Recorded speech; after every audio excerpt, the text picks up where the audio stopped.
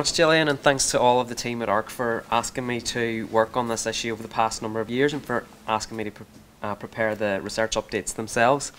I think having the opportunity to look at the kind of data over the past number of years has not only given me an insight into what's happening on a year-by-year basis, but it's also, as Gillian said, helping to kind of gauge how things are changing, how trends that might be staying the same, things which might be getting worse. And I'm going to perhaps try and tease out some of those issues today and try and get you to see maybe where there are particular problems and to maybe think about perhaps the rationale. I'm a qualitative researcher. I do a lot of work doing interviews with people, so sometimes working with data is quite interesting for me because it kind of opens up new questions that I can ask people when I'm potentially interviewing them or doing focus groups or other kind of research with them. So just to kind of consider what I'm going to do today, there are 3 themes that I'm going to explore in depth in relation to the 2014 Northern Ireland Life and Times data, which we're going to look at in more detail.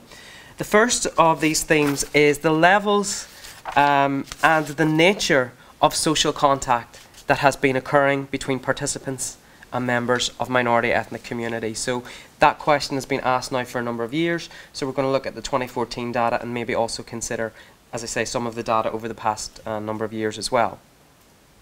The second issue that I'm going to consider are questions relating to perceptions of prejudice.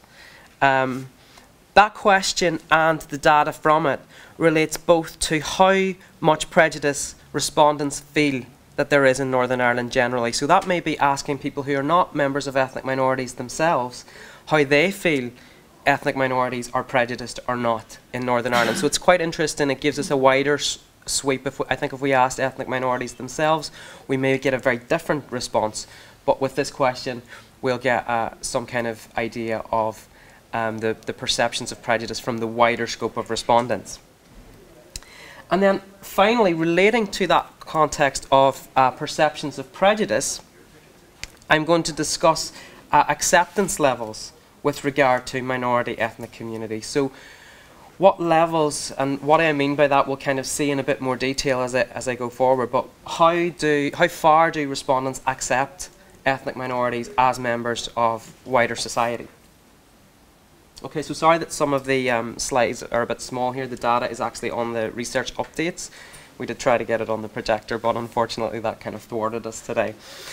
So if we look at, first of all, at the issue of social contact, the survey asked respondents if they had friends or neighbours who were members of ethnic minority communities.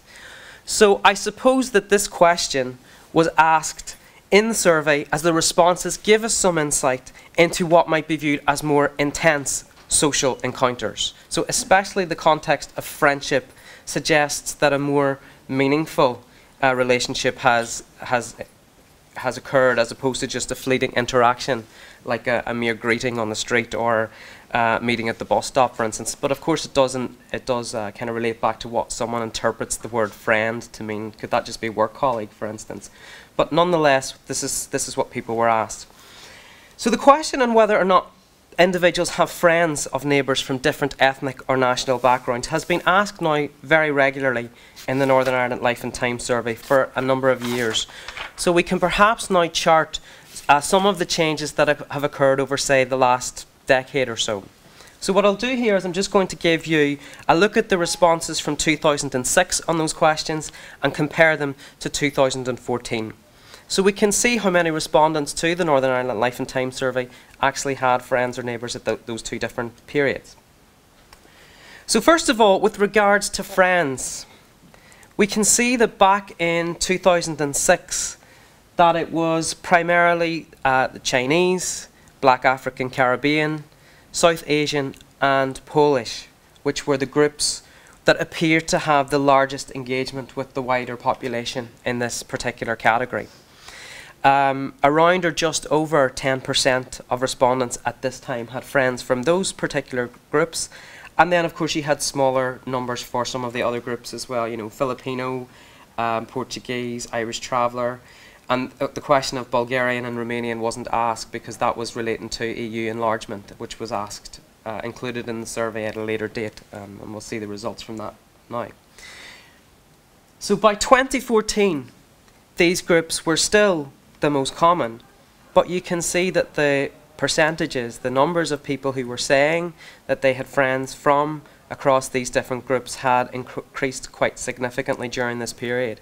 So you can see that friendships with members of the Polish community saw the biggest increase, that doubled to 22%.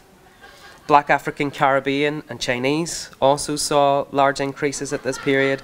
And indeed in other groups there, like the Portuguese and Filipino, there has also been some increase. The smallest increase, however, was, if you look at it there, the smallest increase was with regard to the indigenous Irish traveller population. That only saw a small increase from 3 to 4%. So overall, the figures would suggest that increasing interaction between ethnic minorities and the general population. However, that's not the case for all communities, and perhaps it's shocking in some ways that the indigenous population is the one which we see on a year-to-year basis is the one which is the most marginalised of all ethnic minority communities. So these changes, you know, I would be really interested to hear why perhaps you think some of these changes are. Is it just more contact, more frequency? Does it suggest more in the way of integration? Does it suggest a change in workforce, change in work environment? Has it been in relation to the work that community services have been doing? I think that's a huge part of it. But generally there has been, and maybe it's something that happens over time as well. You know, the friendships have developed over time, and it's something which doesn't just happen overnight. When it came to neighbours, very often the same trends were evident with increases between 2016 and 2014 across most groups. First and foremost, I think that kind of bucks the trend where a lot of people have said, oh, we don't have immigration to Northern Ireland anymore because of the recession, and a lot of communities have started to go home. We know that this is a much more permanent feature of social life in Northern Ireland, and perhaps the data here shows that. And it was the Polish community which again saw the biggest increase as neighbours, 7 to 14%. Again, though, it's quite telling that it was the indigenous Irish traveller population which had the least change across these two questions in the survey. And we did see increases also from all of the communities, and Bulgarian, Romanian and other Eastern European, which were asked for the first time, of course, in that question as well. One factor which I suppose we have to be a bit cautionary about when we look at this particular data is that we might consider both of these as indicating positive relationships have been developing, but we know that the word neighbour doesn't necessarily mean that, you know, you get on with your neighbours. This second column perhaps gives us an indication of the change in geographical environment, as it were, the social environment of towns and cities in Northern Ireland. Shows that it suggests something more about the permanency of immigration as well, that, you know, people use that term neighbour perhaps as someone who's maybe more, you know, in a region for a more permanent length of time. Now, the Northern Ireland Life and Time Survey also asked respondents if they had come into contact with people from ethnic minority groups, and if they had come into contact with ethnic minority groups, to think about the nature of the contact that they have had. So I suppose this question in the survey aims to investigate further the nature of interactions that might be taking place between respondents and ethnic minorities. I don't think this one is in the slide in the actual research update. It's just something that I pulled out because you can get the whole list of data actually from the ARC website as well. There's much more data that's actually available to you as well, so please do go and look at that if these issues are of interest to you. But it's quite telling when we look at this pie chart that for the majority of people who were surveyed, so the orange section, which was almost 40%, the contact was only merely a greeting. A hello in the street, maybe an acknowledgement or a good morning, which we might define as just a social courtesy as opposed to actually any meaningful engagement that might lead to more a fleeting encounter perhaps. However, 27% in the blue, just over a quarter of those who had interactions with ethnic minorities had a much closer and lengthier interaction, such as a detailed conversation. A further 27%, which was in the grey there, or it looks white actually when I'm looking at it from here, but a further 20% stated that their interaction was something in between a greeting and a one-off conversation or interaction. But of course, I suppose a lengthier conversation may still be the result of that kind of something in between as well. So it's all kind of about the different levels of contact, that particular chart.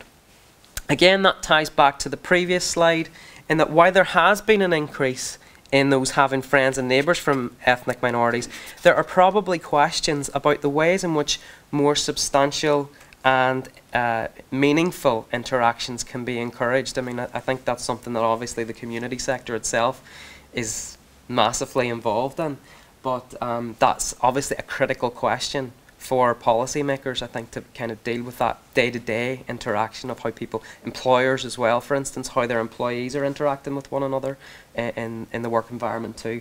Maybe a very interesting place to look at. Okay, so just moving on to another theme which is related. Another section of the survey dealt specifically with the perceptions of prejudice against members of minority ethnic communities. And this is an issue that has been covered in many of the Northern Ireland Life and Times surveys for quite some time now. So this section here again, we can consider the changing nature and the trends when we look at the 2014 data.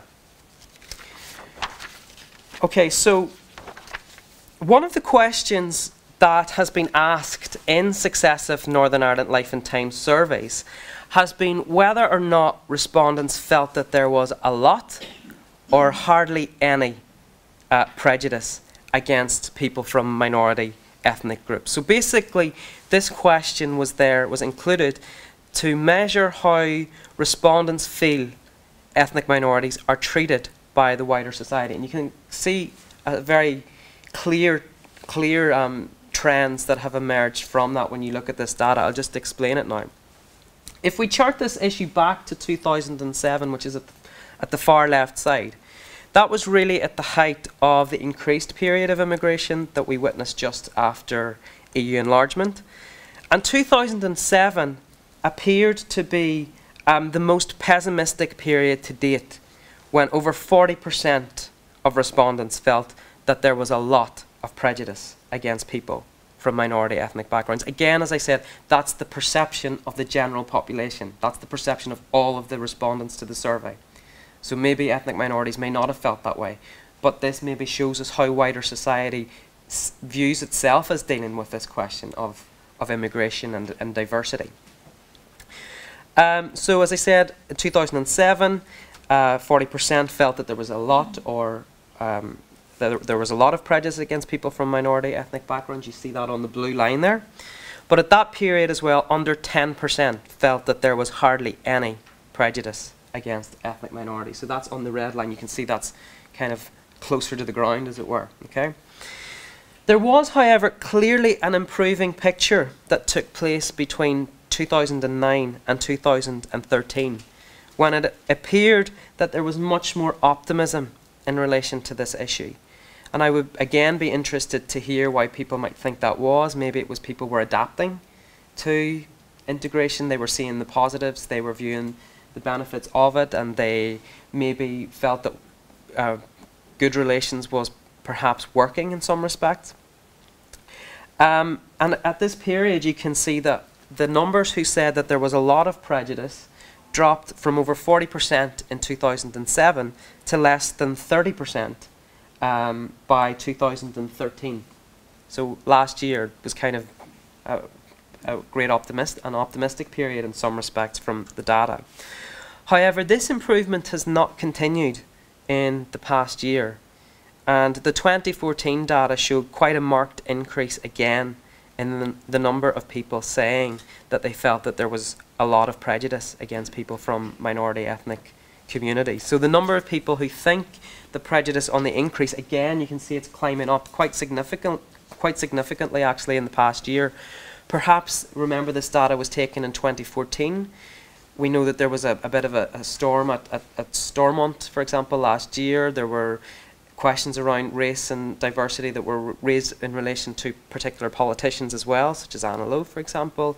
You had the question about the comments that were made about Islam. So in the last year, perhaps, the wider population is very aware of those issues that are occurring, and that might very well shape their responses. And indeed, next year it will be really interesting, given what's happening not locally but internationally, how people also react to this particular question too.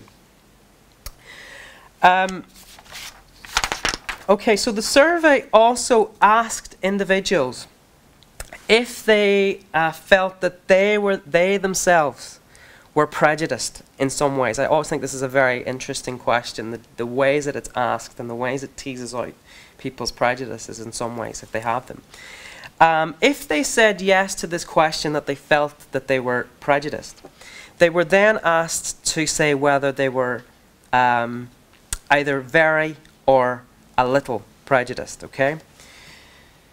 So first of all, respondents, as I said, were asked if they were either very or a little prejudiced towards people from minority ethnic backgrounds. And this was asked, as I said, a number of years, and you can see that back in 2010 on the slide, 32% of all respondents in the survey said that they held either very or some prejudiced views. The trend since then has been a decrease between 2012 and 2013. The figure dropped to 27%. And in 2014, it dropped to 24%. However, still quite a significant number, a quarter of respondents said that they felt that they were a little or very prejudiced. Of the respondents who said that they were a little or very prejudiced, they were also asked further questions to investigate this. They were asked, first of all, if they avoided displaying their prejudice. So they were asked if they held prejudiced views, did they actually make a concerted effort to avoid displaying that? And if we look at the figures in more detail, in 2010, 91%, so most people who said that they had some prejudiced views, 91% said that they were a little or very prejudiced, and they said that they didn't actually display this openly. It was something that they tried to avoid. However, we see this changing, and less people have stated in the survey since then that they try to avoid acting on their prejudice. So it's gone from 84 down to 81, down to 80 in 2014. And of course, the implications of that are that, sorry that it's kind of stressed a little bit. I think this is because I'm using the Mac, so it's not. But this third question was, my behaviour is consistent with my prejudice. So in other words, people who acted on their prejudice, people who acted in some way. Back in 2010, it was 9%. In 2012, 15%. And in 2024, it's gone up to 18%. So that perhaps would suggest that there's a little bit of a problem in relation to that particular issue itself. So just to summarise that, in the past 4 years, the number of people who said that they were very or a little prejudiced has actually dropped. However, in the past year, the number of people whose behaviour was consistent with their prejudice has actually increased a little bit. Okay, so there is a problem perhaps in that area as well, in finding out specifically how people act on their prejudice. Is it, perhaps in an institutionalized way, in which they are, maybe not providing opportunity, or is it a more overt action, physical violence or whatever kind of action we might be considering there? Okay, so another section of the survey this year also investigated beyond this question of prejudice and tried to determine the levels of acceptance of minority ethnic people. I know they're kind of related questions in some respect. And this is again something perhaps which has had a lot of attention within the media over the past number of years, the question of acceptance within wider Northern Ireland society. How can, for instance, racism and sectarianism be viewed as social problems? I think they've definitely come to the fore, obviously, but the questions from the Northern Ireland Life and Times, as I said, also try to delve into levels of acceptance socially, culturally, economically and politically, and that's what I'm going to discuss here. So respondents were asked if they felt they were able to accept minority ethnic communities across a number of different areas of social life, and they were asked about 4 particular groups. Specifically, they were asked about travellers, they were asked about Eastern Europeans, other minority ethnic groups and Muslims. And I think this is just a cross-section. This isn't these 4 were picked, I think, because they had originally been, I think, used in the census surveys a few years ago. And perhaps maybe it would be good to have a broader range of groups on this particular question. But nonetheless, I think it does tease out some very interesting things. So first of all, respondents were asked if they would accept these groups in a number of different social settings. And as you'll see, the social settings get closer to the personal life of the respondent. And we'll see how that affects the responses of people who are responding to the survey. So first of all, respondents were asked, again, I think this is on your research update, just in case it's too small there, but respondents were asked if they would accept these groups as a tourist visiting Northern Ireland. And of course that question wasn't necessarily relevant to the Irish traveller population, which is why there's a dash there. But most respondents were willing to accept the 3 groups, but there's a trend which begins to emerge straight away. Now, again, it's not a 100% acceptance rate, which I find quite shocking, that you're asking about tourists. I mean, and not everyone is saying yes. So we get 83% for Eastern Europeans, 85% for other minority ethnic groups. And look at what happens when you ask this question about Muslims. You see that there's a major distinction straight away. And that's a trend which continues throughout the different social contexts which were presented to respondents. Respondents were also asked then if they would accept a member of a minority ethnic group as a resident of Northern Ireland living and working here. However, this, as I said, this is a much more permanent context than a tourist, of course. And what you see is that the results accordingly dip, because you're asking this question about residency.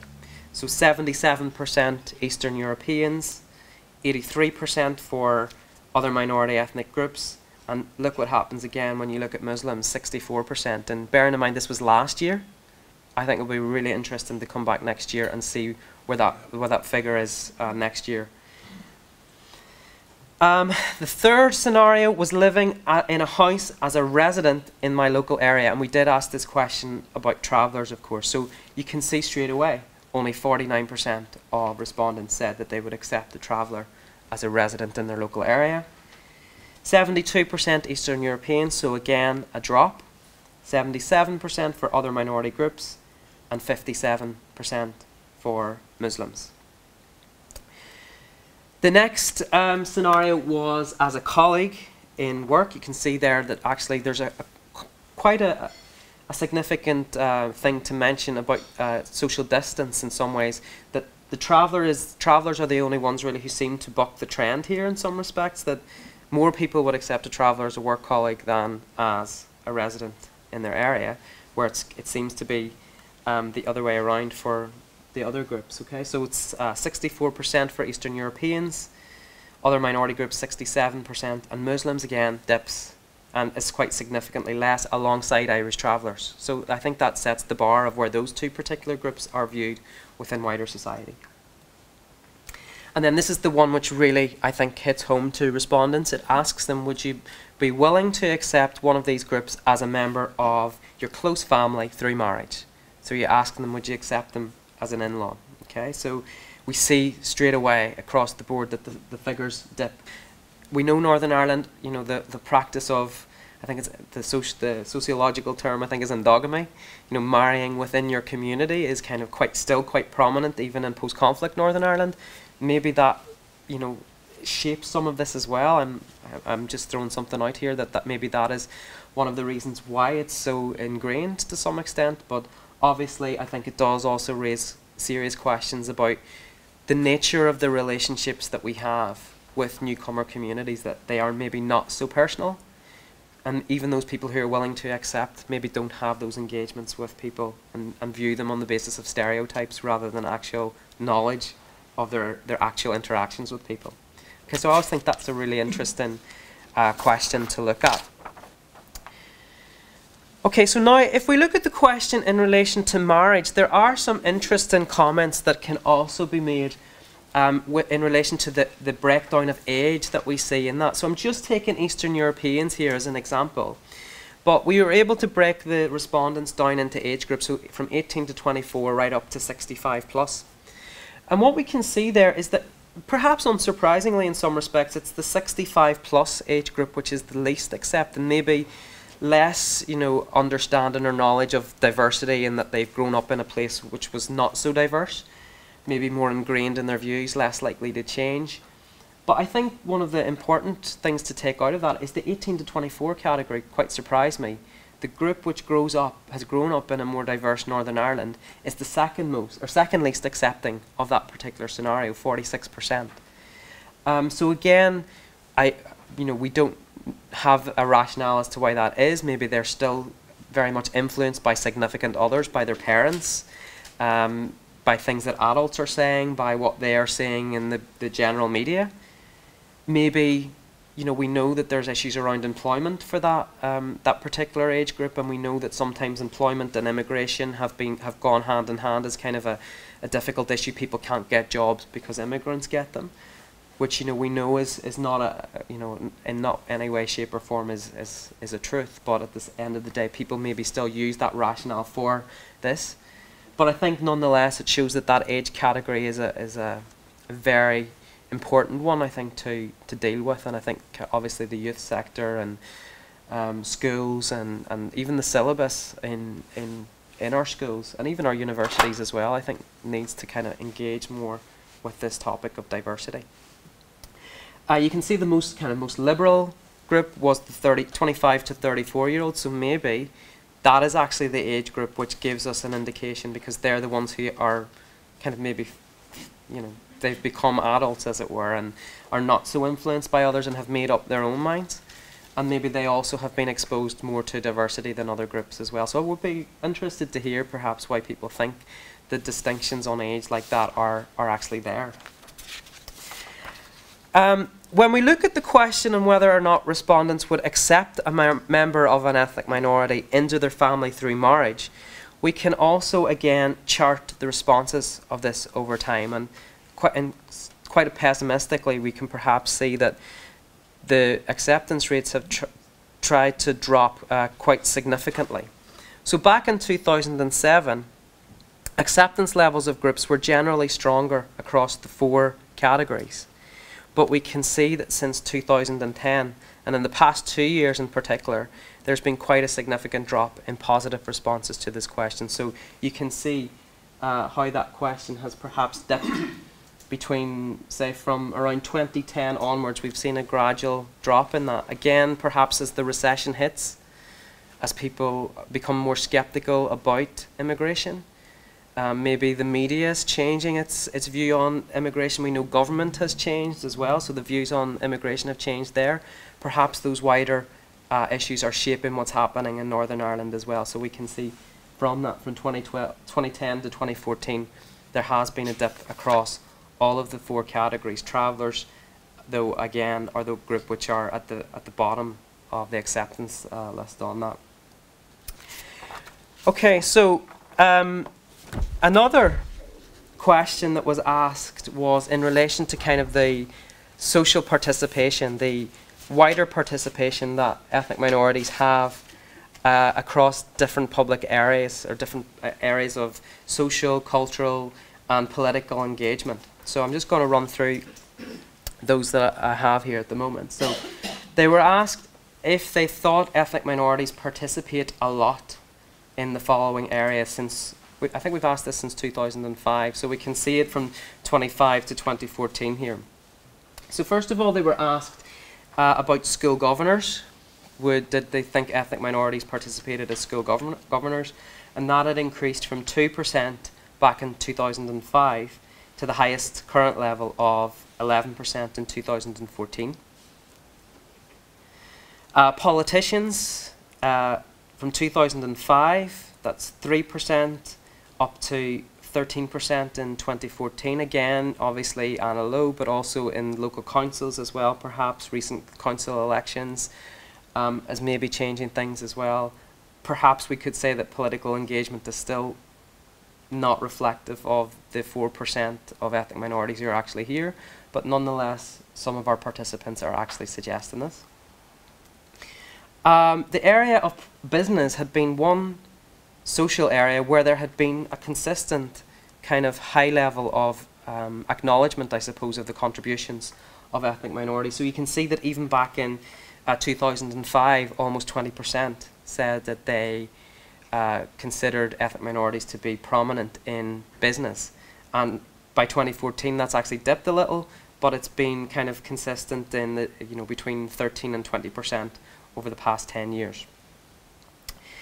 Leaders within church organisations was also another area where you saw a lot of engagement, but again that has dipped slightly, but one of the ones which has remained more consistent over the past 10 years. So it's dropped from 27% in 2005 to 21% in 2014, but nonetheless still a pretty strong showing across the past 10 years.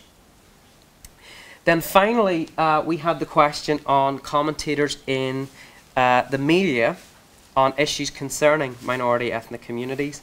And again, that is one which is at the highest level of 14%. So perhaps this gives us an indication of the change in social and cultural landscape of Northern Ireland. It doesn't necessarily give us an indication of whether or not respondents view these as positive contributions. That might be a very different question if we asked it, but it gives us an indication of how people perceive Northern Ireland to be changing, perhaps, in some respect. Okay, so just to come to some of the key points that I've raised from the, thankfully I think I've kept to the time. Just to summarise some of the key facts that have come through, and again, you may find more if you go into the Northern Ireland Life and Times Survey website. All of the data is there, all of the charts and tables and everything that you can pull up on all of the different questions, and a copy of the survey as well, which is quite useful in seeing how the questions were asked.